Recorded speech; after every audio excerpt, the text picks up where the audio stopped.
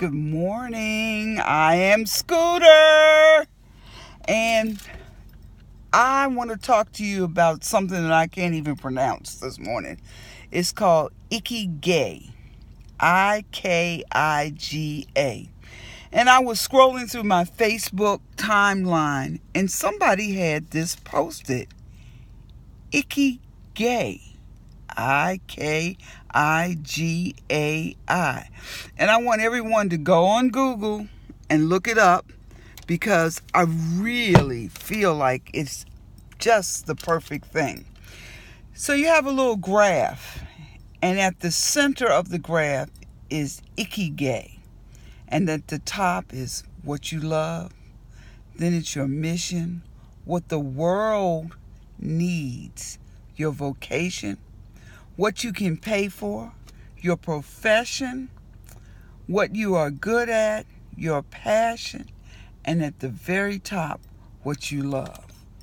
And in the center is Ikigai.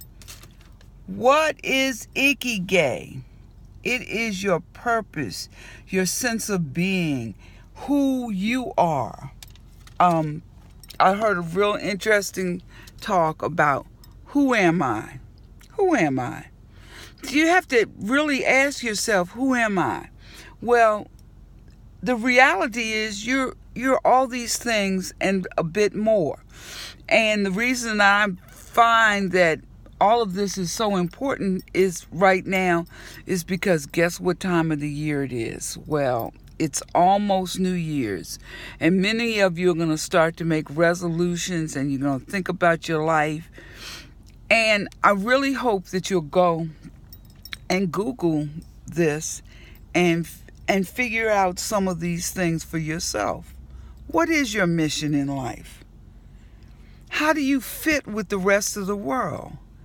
And what is your vocation as opposed to what is your profession? What you're good at. We talked about that the other day, your superpowers.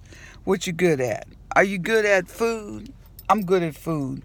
And one of the things that I would love to do is write little itty bitty reviews of food for people. What's your passion? What do you love? That's what the other thing I talked about. What gives you oxygen? What is it that's deep inside of you that just elevates your soul to that place, that feeling of almost elation? What do you love? Do you love art? Do you love music? Do you love the ballet? I love the ballet. Oh, yeah, a girl loves the ballet. And what you love, do you love to go to the movies? I love to go to the movies. Do you love children? Would you be a grade school teacher? What's your mission? What is the purpose, the mission that the Creator, the universe, your own mind says your mission should be in life? Is it to climb Pikes Peak? Is it to go to outer space? If you had $1 million, would you pay for that first trip to outer space? What is your mission? And then think about it. What is it that we need in the world right now? What things, when you look out and you see your neighborhood, what is one thing that would improve your neighborhood? People always laugh at me because wherever I live, I'm always picking up trash. Yes, I'm the garbage man. Because I hate to see trash blowing around and everything looks so much better when it's just cleaner.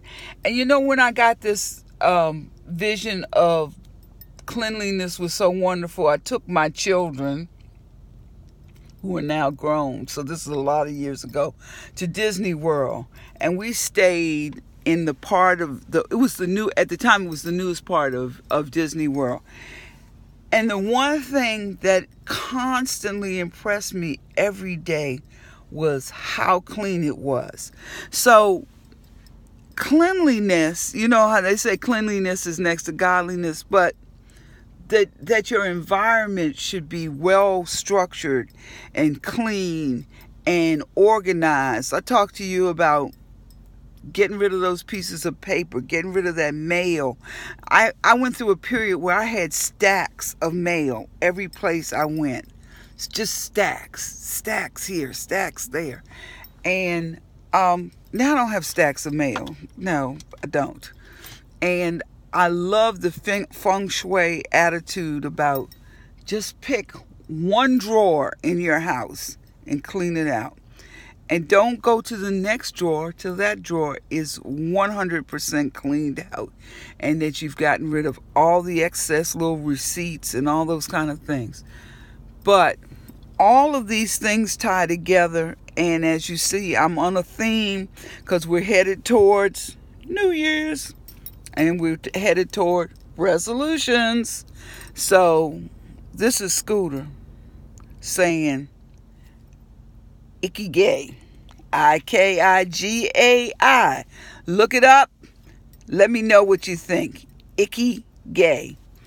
Bye. Have a nice day.